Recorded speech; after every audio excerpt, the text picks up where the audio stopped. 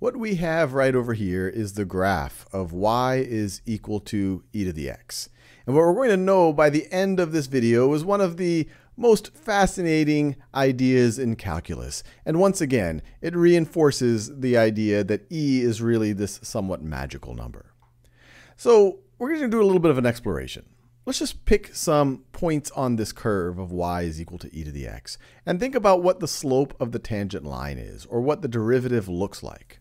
And so let's say when y is equal to 1, or when e to the x is equal to 1, this is the case when x is equal to 0, well, the slope of the tangent line looks like it is 1, which is curious, because that's exactly the value of the function at that point.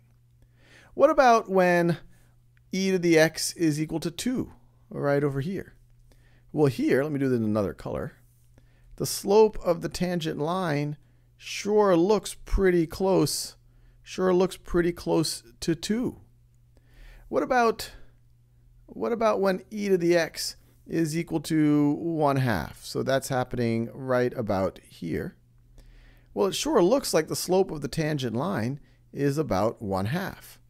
We could try what happens when e to the x is equal to 5. Well, the slope of the tangent line here sure does look pretty close. To 5. And so, just eyeballing it, is it the case that the slope of the tangent line of e to the x is the same thing, is e to the x? And I will tell you, and this is an amazing thing, that that is indeed true. That if I have some function, f of x, that is equal to e to the x, and if I were to take the derivative of this, this is going to be equal to e to the x as well. Or another way of saying it, the derivative with respect to x of e to the x is equal to e to the x. And that is an amazing thing. In previous lessons or courses, you've learned about ways to define e. And this could be a new one. E is the number that where if you take that number to the power x, if you define a function or expression as e to the x, it's that number where if you take the derivative of that, it's still going to be e to the x.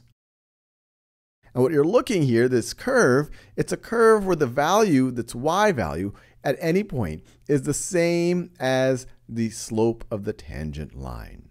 If that doesn't strike you as mysterious and magical and amazing just yet, it will. Maybe tonight you'll wake up in the middle of the night and you'll realize just what's going on.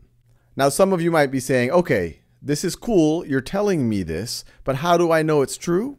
In another video, we will do the proof.